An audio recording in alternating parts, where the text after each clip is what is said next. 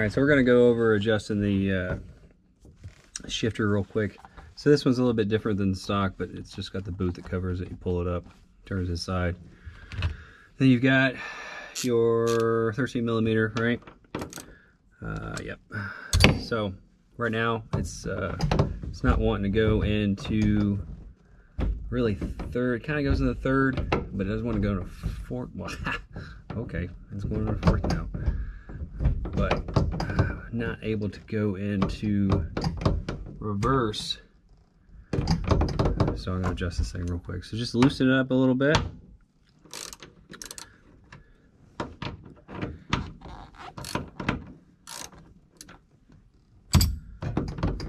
All right, we're able to move it around.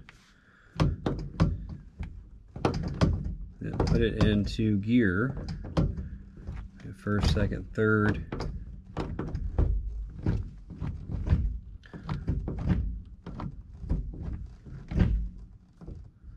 All right, so then I'm going to try to tighten it down while it's in, well, while it's in fourth. Just going to hold it there. Tighten it down a little bit. Then try all the gears again, try reverse, and just keep going from there. So this is an old transaxle with the nose cone off, kind of give you an idea of where the gears are.